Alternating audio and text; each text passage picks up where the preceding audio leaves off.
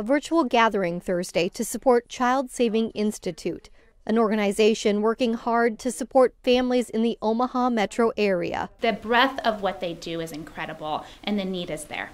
Okay, big smile, Tui family. You may remember Leanne Tui. Do you have any place to stay tonight? Her family's story made the big screen in the movie The Blind Side. That tugged at my heartstrings. She shared some encouraging words Thursday, but there are families just like hers in the metro. It's grown us as people and our biological kids. We have learned to invest and love more than we thought that we could.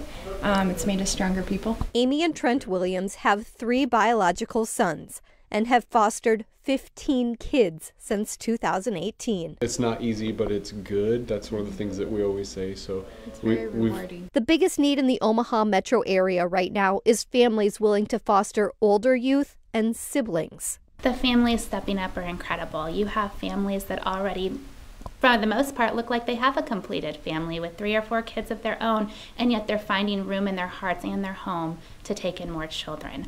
The need is there and people are responding, and we would just put it out there to keep responding because you're doing a wonderful thing. The Williams say their kids have encouraged them more with fostering than they even thought they could do. Just being present and take it one step at a time, one decision at a time, and where you're meant to be, you'll be guided to that and you'll be equipped to do so. In Omaha, Stephanie Nolte, 3 News Now.